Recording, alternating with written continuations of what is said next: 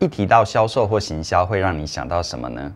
如果你很直觉地认为这只是属于某些人的工作，跟你无关，这是很可惜的哦。在网络和自媒体发达的现代，销售其实是每个人的必要能力。因为如果你不懂得销售自己，你很可能连面试的机会都没有。而既然行销卖产品这么的重要，那今天就来聊一聊更重要的找客户这件事情。毕竟有人买单才是成交。那么你对于找客户这件事情有多少认识呢？我们先来看广告界的教皇奥美广告的创办人大卫·奥格威，他是怎么思考这件事情的。有些朋友可能会以为找客户、开发市场这一类的事情，无非就是撒钱买广告，找公关公司做行销活动，这样子产品就会有知名度，东西就能够卖出去，钱就能够进得来。甚至还有人认为，如果产品没有卖好，那一定是广告做得不够多，钱撒得不够，才会没有人来买。然而，创意天才大卫·奥格威，他在1960年的时候就认为，真正好的销售不是主动的去找客户，而是透过品牌的印象去吸引而来的。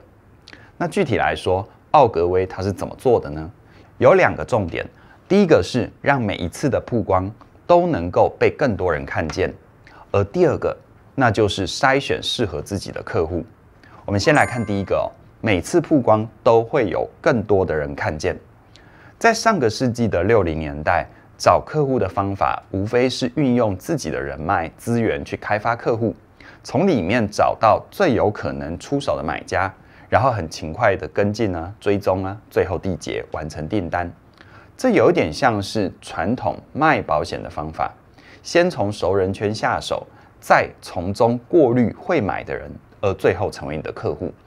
再不然呢，就是印一个宣传单在街头发小广告发 DM透过有创意的文案或者是精美的视觉设计，企图让拿到宣传单的人看完被说服而自动上门。这些方法奥格威其实都用过，但他很快的发现，用这样的一个传统方法并不是没有用，而是有一个很可怕的副作用，那就是他公司里面的每一个员工都会很努力的忙着开发客户、写文案或者是广告脚本，甚至于超时工作，只是为了让有钱买广告的业主相信他们有销售的能力。可是当他忙着跟其他广告公司竞争比稿，好不容易拿到入场券，这整个过程不但没有办法确保客户一定会买单，更悲惨的就是有时候客户或同业会偷他们的点子，等到比稿结束之后自己拿去用，而且还不会付你钱。好，那就算真的争取到客户了，也会被客户挑三拣四，没有办法尊重他们的专业，花时间来回沟通的过程就耗完他们最珍贵的精力，根本没有办法产出好的创意。更直接的说，他倾尽全公司之力，但付出的时间、精力和报酬是不成正比的。那到底在瞎忙什么呢？所以呢，这位广告天才他就彻底的意识到，如果他想要在广告界混出名堂，他必须反过来做，不是他去追客户，而是让客户来追他。要达成这个目标，首先他就要先想办法提高曝光度，这样子才会有更高的几率找到理念相合的客户，借此降低开发和经营客户的成本，同时又能够提升营业额。所以呢，他开始四处发表演说，成为广告圈的意见领袖，让大家觉得他说的话就是某种权威或者是专业的意见。他同时呢，也跟媒体合作，邀请记者为奥美写新闻、做节目，透过电视宣传和节目访谈，不断的把奥美的经营成效让更多人看见。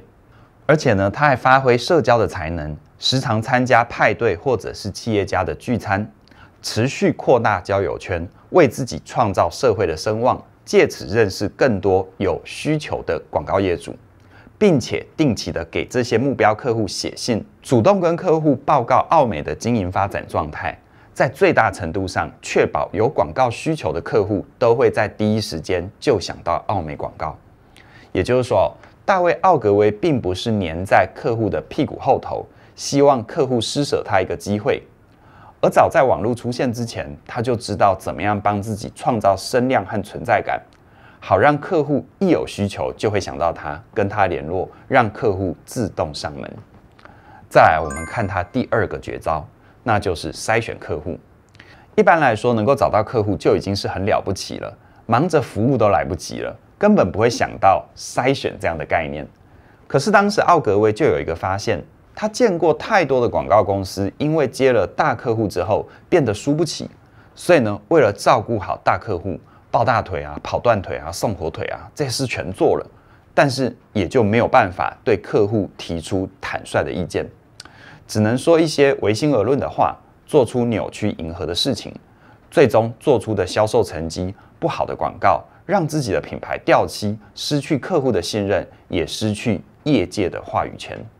所以呢，奥格威很不认同这样的想法。他认为，如果遇上没有办法听真话的客户，那就不适合。那么奥美就不接这个案子。就算对方的企业规模再大，奥格威他也会推掉，因为这样的理念，当时大家普遍有个共识，就是能够被奥美留下的客户都是有 sense 的，以至于情势演变到后来，变得客户捧着钱，希望奥美能够帮他们做广告，这也就奠定了奥美在业界的高度。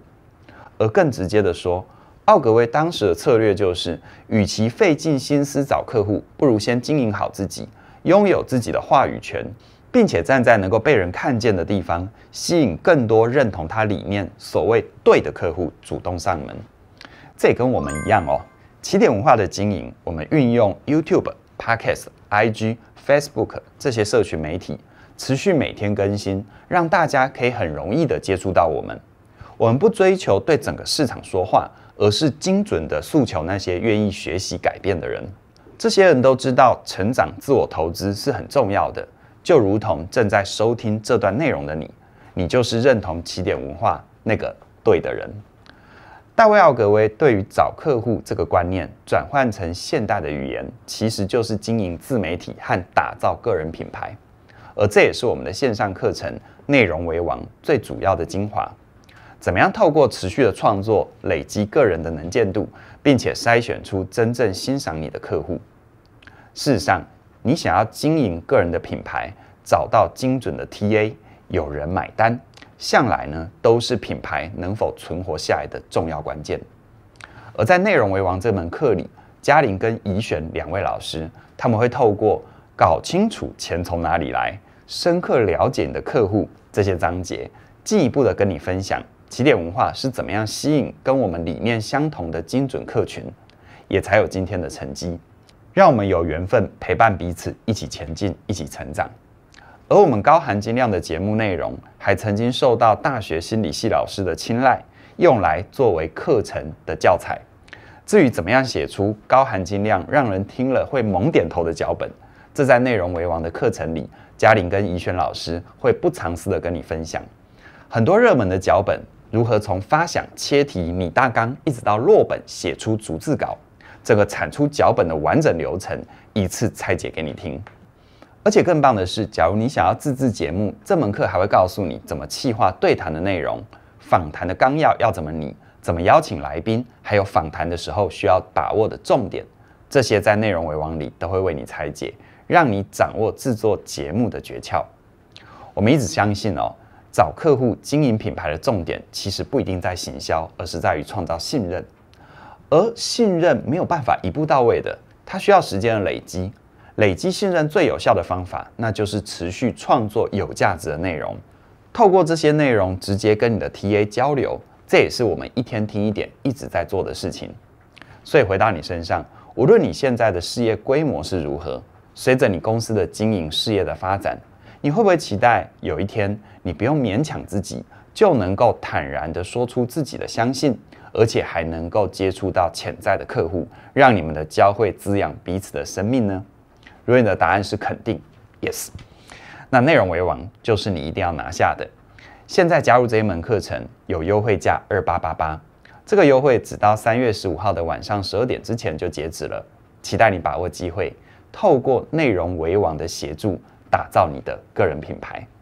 详细的课程资讯在我们的影片说明里都有连结，期待你的加入。希望我有机会跟你一起学习，一起前进。那么今天就跟你聊到这边了，谢谢你的收看，我们再会。